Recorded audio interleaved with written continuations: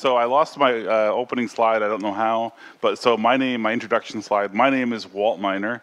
I'm the community manager for AGL. All these slides, including the opening one, have already been uploaded to Sched. So if you want to take a look at the slides as we're going through them, or if you want to see them later, feel free to download them. I've been the AGL development and community manager for almost 9 years. It'll be 9 years in August. It's the longest I've ever done anything. I'm a Linux Foundation employee. Prior to working for the LF, I worked for Monta Vista and for Mentor Graphics Embedded Group. But then when I was there, I was working on automotive stuff. I worked for several tier 1s, including Continental and Motorola Telematics. I worked for did mobile phones with Motorola as well. And then if you go really far back, I did defense electronics, but I didn't want to mention that here.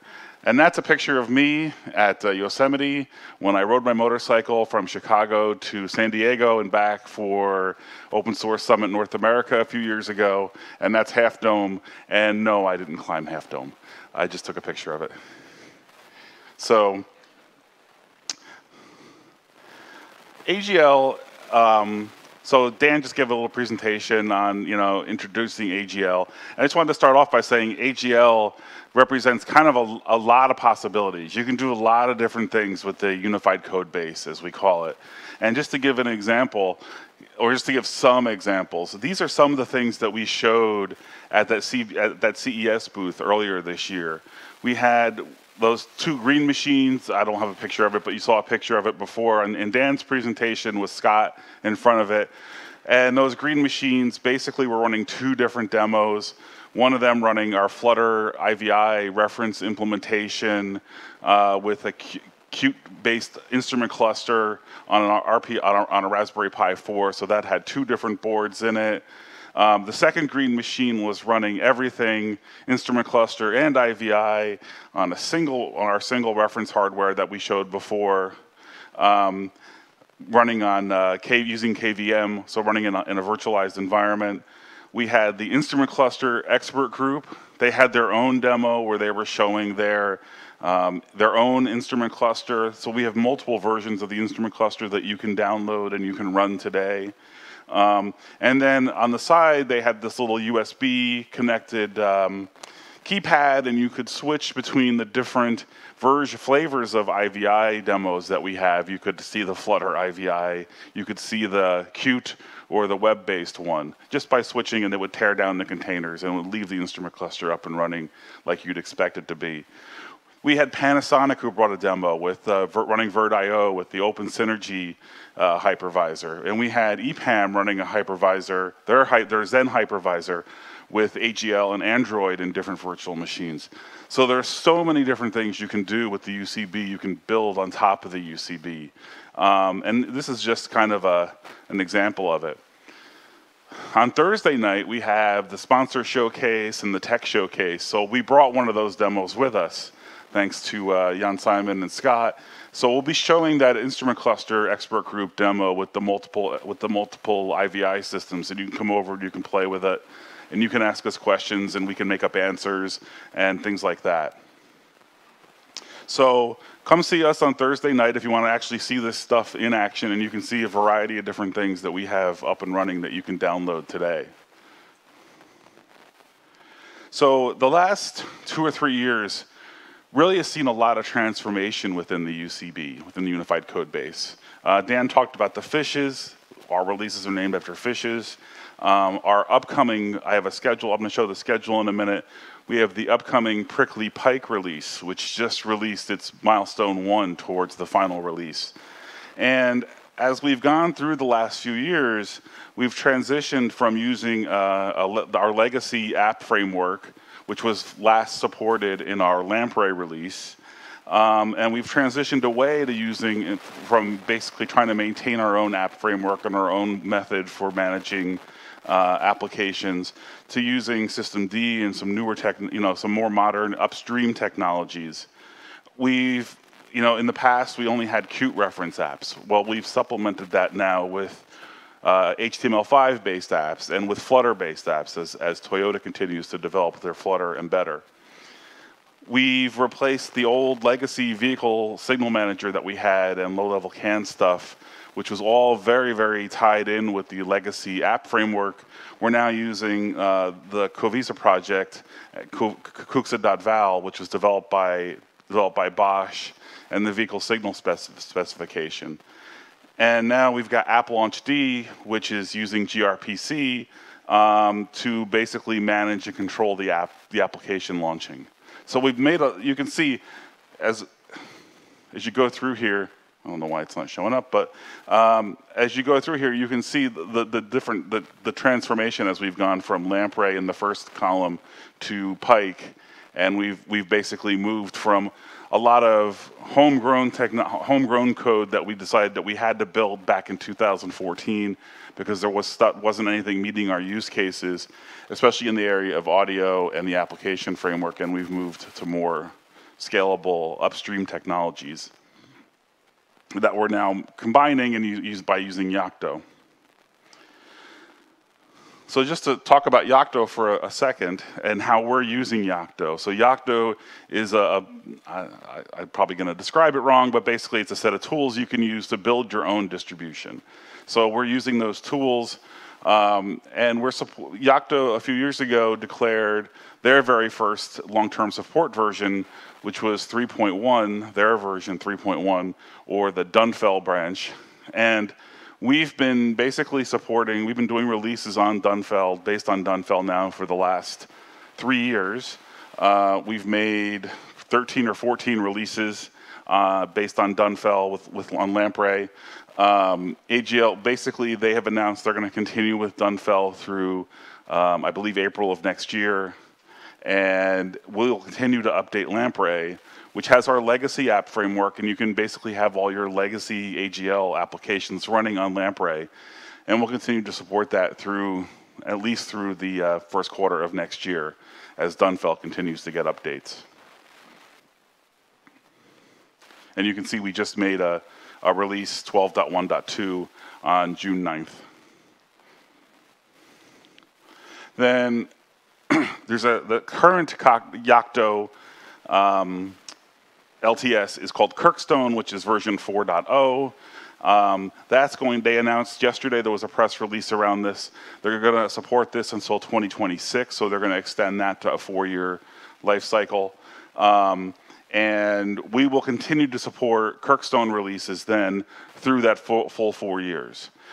Our most recent releases, so after Lamprey, we've had Marlin, we've had Needlefish, now we have had Pike, have been on Kirkstone.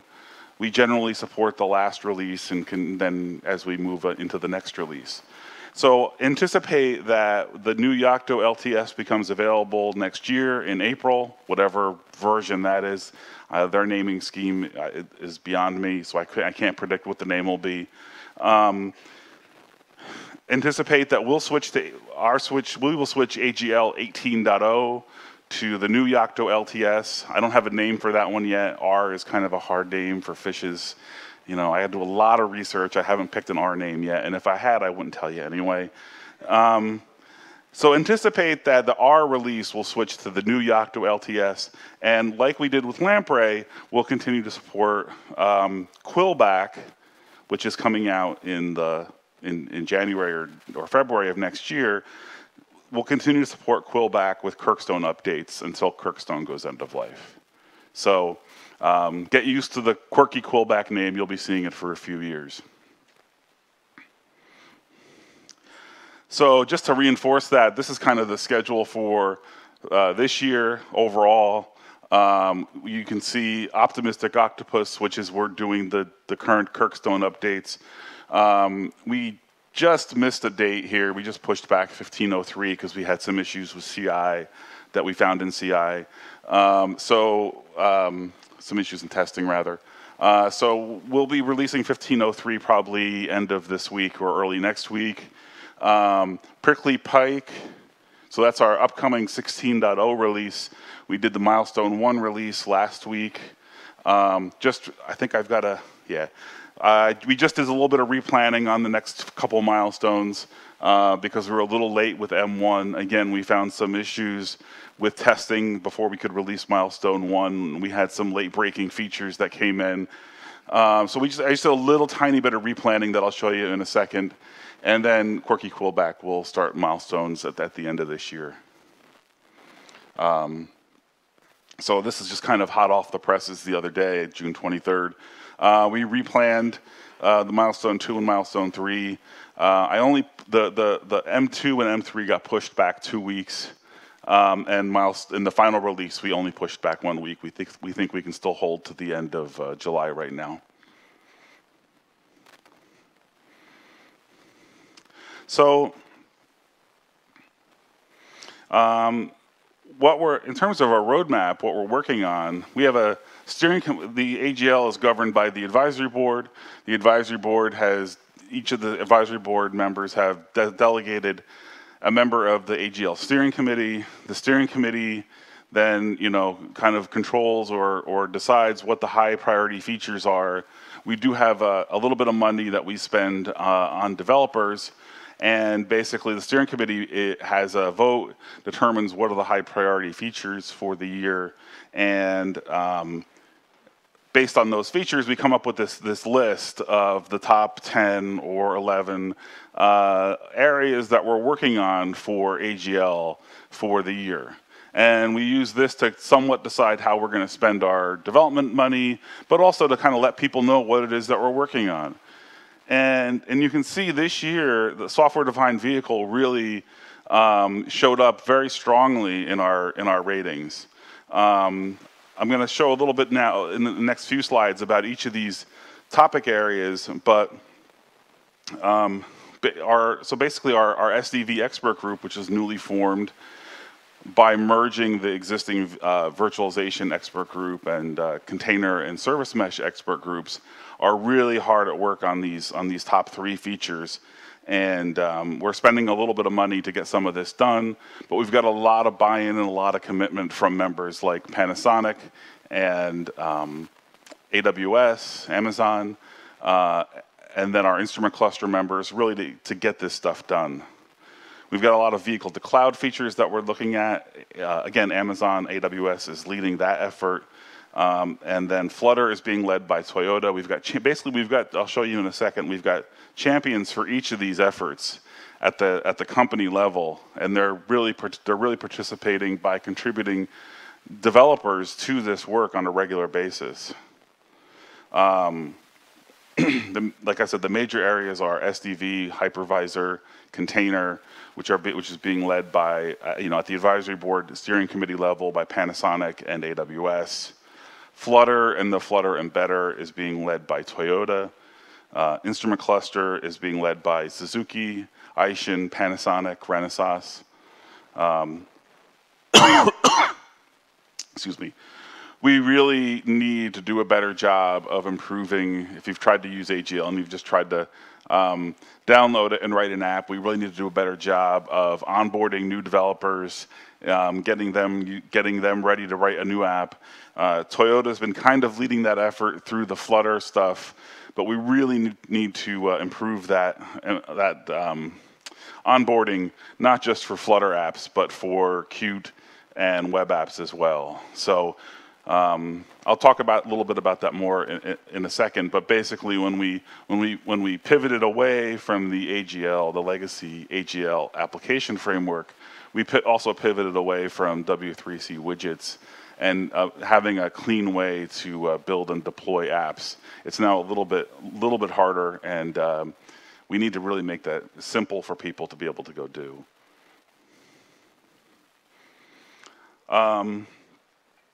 So these are our these are our active expert groups. So all of these expert groups, from the system architecture team, IVI, instrument cluster, SDV, vehicle to cloud.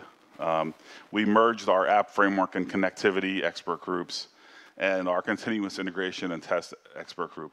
All these groups are very active. They meet every 2 weeks via Zoom. And basically, if you want to participate, this is a really good way to participate. In addition to these expert groups that meet every 2 weeks, Actually, the IVI expert group meets every week. We also have a weekly developer call on Thursdays. Anybody can call in, ask a question. We'll make up an answer for you, or we'll get you the right answer depending on the day. But if we can't find the answer for you right away, we'll make sure we log a JIRA ticket. We'll make sure we get back to you. I think we do a pretty good job of welcoming people into the community and making sure that we help them and get them some real support there during those Thursday calls. I've got a little more information on how to join those Thursday calls at the end of this as well. So I just wanted to go through each of the expert groups and the system architecture team and really highlight the high-level things that each of those teams is responsible for doing, and how you can get to what they're doing, how you can find what they're doing, and how you can participate. So our system architecture team, like the name kind of implies, is really responsible for the overall AGL architecture. If there's any kind of debate between, that requires some escalation between expert groups, or if there's a question that comes up in the developer call that really needs kind of an overall system view, it gets referred to the system architecture team. And the major topic they're really working on right now is RTOS usage within AGL. How do we interface to RTOSes that may be in a hypervisor, maybe in a container, maybe on a remote processor, maybe in a different processor in the same SOC. And we're trying to basically come up with some rules and some guidelines for standardizing around that, and then eventually creating the code, developing the code to go build that out. I may have some more words about that in a few minutes. But here's the Confluence page. This is a very active project right now. Like I said, the system architecture team meets about every 2 weeks. There's a lot of people writing use cases and requirements around this, and for the different possibilities. In fact, I know there's a page for this. Our app framework and connectivity expert group. I mentioned vehicle signal service, which is a project created by W3C and Covisa, and Kuxa.val is which is an implementation of it done by Bosch, is getting a lot of traction. We have a lightning talk later today from Scott to talk about what's been going on there recently, and for the Pike release that's coming up, we've added the Kuxa.val data broker. Kuxa.val has been available now the last few releases. But now we've added the data broker, which has a gRPC interface. In order to use that, we had to have basically the latest, or pretty much the latest version of Rust. And since Kirkstone didn't support that very latest version of Rust, Scott went and developed a Yocto mixin layer for Rust. And so now we've got that available. We've made that available to the whole Yocto community. And so that'll be available in the Pike release. App Framework has a lot of projects going on. And like I mentioned before, we really need a solution for deployment of apps that eases our developer workflow. We have talked about it a lot. We haven't really figured out a really good solution. If that's something you're interested in helping with, we have a Confluence page that kind of describes the issues and the problems around that. We've looked at solutions like Flatpak and things like that. We haven't come up with something that really works for us yet. This is, again, I have some calls to action coming up later, so if you want to get involved, this is an area where we definitely could be looking for some help. Again, the App Framework Expert Group has recently been spending a lot of times trying to standardize our AGL IPC to gRPC and using protobufs. With our legacy app framework, we had standardized around using WebSockets and a signal solution. I'm going to get it all wrong if I try to think of it now. But basically, we're coming up with we're having a standardized methodology to add new services, particularly in those areas where there's not a standardized automotive service like HVAC or vehicle interface or tuners or things like that. where there's nothing standardized out there in open source. So we're working with Kuxa.val now and the Covisa guys on standardizing that and through a gRPC interface.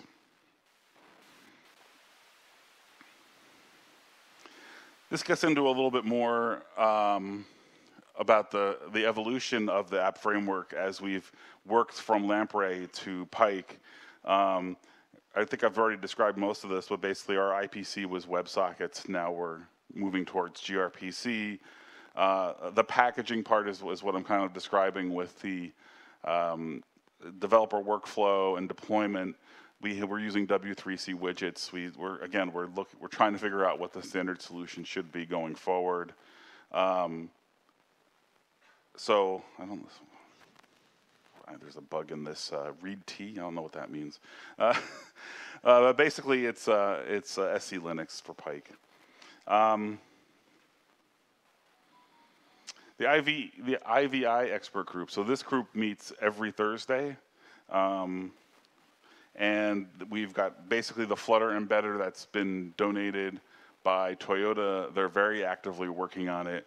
I think with us, they haven't been developing apps. We've been developing apps on top of it. I think our collaboration between us working on apps and them developing the open source version of the Flutter embedder has been very helpful for them and for us. Of course, we get a Flutter embedder out of it, and they get somebody who's using it. As anybody who's developed a platform in any kind of a capacity knows, your users always use your platform in ways that you never expect, and they usually break things mostly because they're using it in ways that they think is quite logical and you never thought of. And I think this feedback has helped Toyota mature their Flutter embedder quite a bit as we've gone through the last year or two with this. The software-defined vehicle expert group, again, very active, being led by Panasonic, with a lot of participation from a lot of different companies. I think that Dan listed in his presentation. We've now got VirtIO available in the UCB for hypervisor use cases. We're working on non-hypervisor use cases. We made some of those available in Octopus. And work is continuing in the second half of this year to add more services and more devices to the non-hypervisor use cases. We're developing a prototype for workload orchestration and deployment with AWS. Where we've got a unified HMI that's been donated by Panasonic. I mean, when I mean it's been donated, it was like recently we just had the first push into Garrett that we're just starting to review.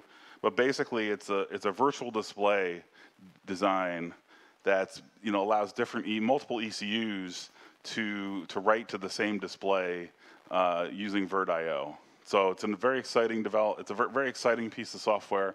Panasonic has been showing it in their demos of AGL now for a few years, and they finally have done the legwork that they need to do to open source that to us and to upstream that to us. So it may or may not make it into Pike. I'm guessing it will not because it's a very big update, and we just received it. But look for it as a technology demonstrator, maybe in one of the Pike point releases coming up in the fall. And there's again a link to the Confluence page for the SDV expert group. Vehicle to Cloud expert group is being led by AWS. In the early part of this year, they've been defining this reference implementation that we want to work on for messaging between connected vehicles and the cloud, using MQTT and protocol buffers, basically making use of the VSS and VIS from Covisa and Bosch. And really the main use case they want to start working on, besides transfer of the data from the ECUs through the central point in the central telematics unit that's AGL based up to the cloud, is vehicle identity, making sure that we've provisioned and can securely identify the vehicle. There's a Confluence page. There's basically, again, another call for action. We really would like some participation from some of the OEMs and the tier ones that have done work in this area before. We definitely do not want to reinvent the wheel. We want to make sure that if there's something in the VSS spec that we can use, that we are reusing it. If there's something we need to work with the VSS community to extend the specification, we'll do that. Scott's been very active in making sure that we've got that interface to Bosch and to the VSS community. I think this is a real good show of collaboration between the two companies. Again, Scott has a lightning talk later on about the work he's been doing. For vehicle to cloud, there's a Confluence page. James Simon from AWS that created it and has been working on the implementation and the requirements. But we really do need some feedback and some input from other people, particularly OEMs and tier ones. Instrument cluster, Yamaguchi-san will provide a little update on the instrument cluster later today. Our Pike release will have basically the CES 2023 equivalents, so you can basically reproduce their demo using Pike. And then, like I said before, we'll have that IVI container management demo that we'll show during the tech showcase on Thursday evening. Our continuous integration and test expert group, so they're in charge of basically the Jenkins and Lava servers. Basically they keep the CI infrastructure up and running. Fujitsu has been very active in this group as well, mostly contributing updates to our automated test suite, both in terms of contributing tests themselves. They've contributed a lot of tests and contributing updates to the test framework. We've now made SBOM available in our Needlefish and later builds, so you can go look at our release notes. You can download the SBOM for all of our releases. Yocto has done a lot of work on reproducible builds, and so the CIAT team has done a lot of work with incorporating reproducible builds into AGL. And now we're in the process of adopting Yocto's self-test to determine how far along we are with reproducible builds. So we think we've done a really good job. Yocto has some self-tests that you can run to prove that you've got reproducible builds, and we're in the process of adopting those, as well as they have and I'm not a Yocto expert, so I'm going to mess up the description of this. They've got this check layer thing where you can make sure that your meta layer is conformant to their specifications. So we're in the process of adopting the check layer, Yocto check layer, for conformance to their auto builder stuff. See, I told you I didn't really know much about Yocto. So, now you've seen all this exciting stuff, you want to get involved? Yeah. How can you help? You're going to say, Walt, how can I help? That's a good question. So we have calls to action. So we're looking for input. We're looking for input both in terms of requirements, architecture, and really especially for code in our vehicle to cloud expert group. Our RTOS work, which is just getting started, but there's a lot of work around how do we interface to RTOSs, how do we incorporate that into AGL and make it easy for someone to pick up an RTOS and just interface with AGL. SDV, a lot of topics, but especially container orchestration, developer workflow, like I've talked about. You can join the app framework expert group. You can join the IVI expert group call. You can join the weekly developer call, which is on Thursdays. And we have a documentation site, docs.automotivelinux.org. A gentleman in Nebraska, a postdoc student, Vinod, has been doing a lot of work on improving our documentation, but of course, documentation is something that always could use improvement. So even if you're just, I encourage anybody who's just downloading AGL for the first time and trying to use it and trying to use our documentation and says, what the heck is going on here? It's pretty easy to contribute to our documentation. We've actually got a video that Vinod created, a step-by-step tutorial. There's also information on the doc site itself on how to contribute. So a lot of ways to get involved. We're really looking for people who are interested in AGL. And I think we're a pretty friendly group. We're a pretty helpful group.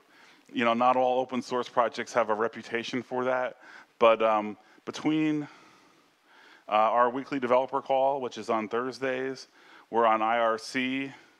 Just don't ask us for any help with mechanical issues. We do have people occasionally pop in and want to know how to fix a clutch on a 1969 Beetle.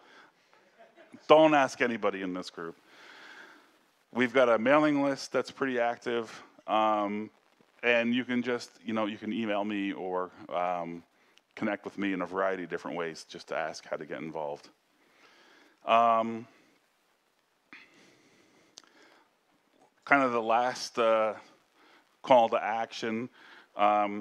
We've had the same reference design. If you see the look and the feel of the green machine, we've had that for probably 6 or 7 years now. If you're interested in design and automotive design and you want to get involved and help us with a reference design, we're more than happy to talk to you. So we're looking to kind of freshen up the look and feel of AGL. And if anybody's interested in helping with that, I've had people express interest in doing stuff with Qt, in doing stuff with Flutter, but I'm really interested in seeing what ideas are out there. And we really want to try to make something available for CES this year. So something we want to get moving on pretty quickly. And so you want to talk about this some more? Guess what? We have a lot of people here who know what they're talking about, who aren't me. I don't know what I'm talking about. So if you've been involved with anything in AGL, Scott Murray is here, Jan Simon is here. Somehow, some way, we got Marius Vlad to travel. He's been working on the project for I don't know how many years. I never actually met the guy in person before this morning. So Marius is here. You could talk to Marius. We have a BOF session today at 4:40 p.m. Basically, it'll be an open discussion. Bring your questions, bring your comments, bring your great thoughts. We'll be right here at 4:40. And then we have our all-member meeting in Tokyo. There's still time to register. We have a workshop where we're going to, again, talk about our issues. And I'm not talking about like issues you talk about with your therapist, but issues, with AGL. And plenty of presentations. There's a really good, if you go look at the agenda, we've got a really good agenda of talks on a lot of these high-priority projects. A lot of the folks that are working on these high-priority projects couldn't travel this week. I really wanted to make this, as we developed the schedule for today, really wanted to make this an in-person event, not a virtual event. So we focused on people who could travel. But for the Tokyo AMM, we're going to have a lot of people in person, some virtual, but we're going to have a lot of discussion about these high-priority projects and topics. So with that, that's it. That's the end of my presentation. If you have any questions, I'll be happy to listen to them and try to make up an answer. Or even better, come to the BOF at 4:40 and we'll have a better answer. Any questions? Hold on one second, we got a mic.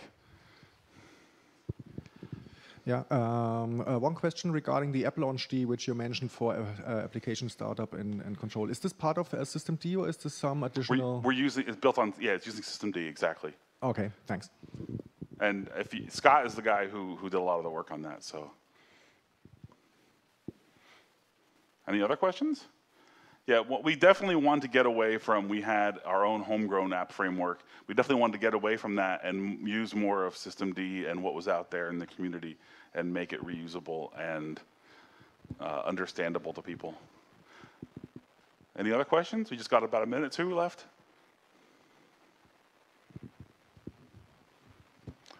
All right, well, I hope you enjoyed this. I hope this was somewhat informative. If you have any questions, let me know, or please come back at 4:40, because we're going to have a great BOF session at 4:40. Thank you.